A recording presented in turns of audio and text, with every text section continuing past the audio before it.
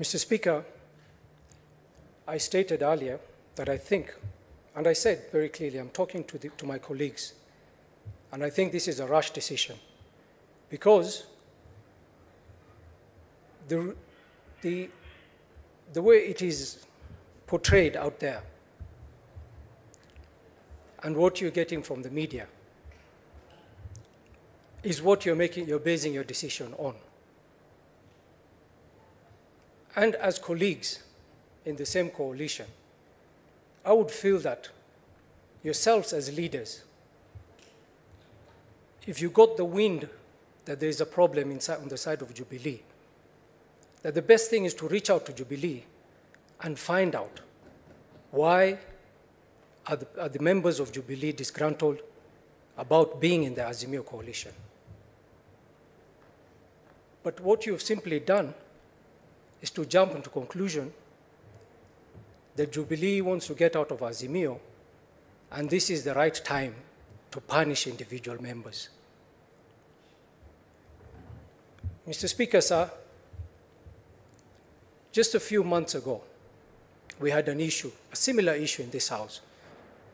And it is the very same Secretary General of DM, Senator Sifuna, who kept reminding me that as senators, we are leaders and we should not take direction from the principals.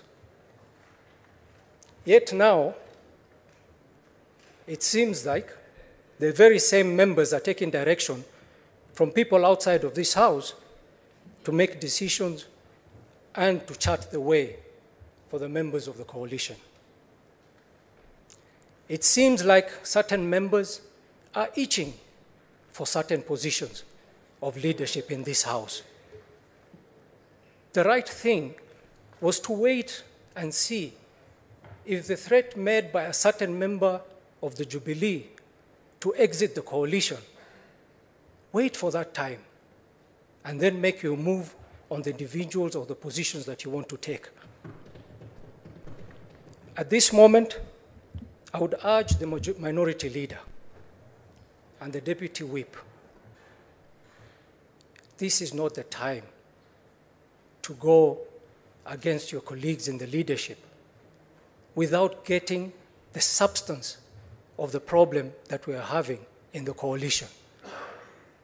And just to mention, Mr. Speaker, immediately members of Jubilee went to the State House, and I think the Honorable Senator of Isiolo addressed to this matter yesterday. There is really nothing wrong with members of Jubilee going to State House, but they did. They went. Instead of the leadership of Azimio to call members of Jubilee and ask them of their discussions at State House, they opted to go out in public rallies to insult members of Jubilee, calling them political prostitutes. And these are leaders. If members of parliament cannot interact with the head of state because of their political affiliation, then it would be only fair that also the governors of the same political affiliation not to interact with the head of state. If this punishment is being laid out on Jubilee because they have met with the head of state, why is it okay for some leaders to meet with the head of state and others not to? As far as exiting Azimio, I have mentioned it here. It is not a decision that has been reached to the very end. And I would urge the leadership to hold their horses, and for those who are itching for these positions to also wait, because the positions will still be there for the taking. Thank you very much, Mr. Speaker.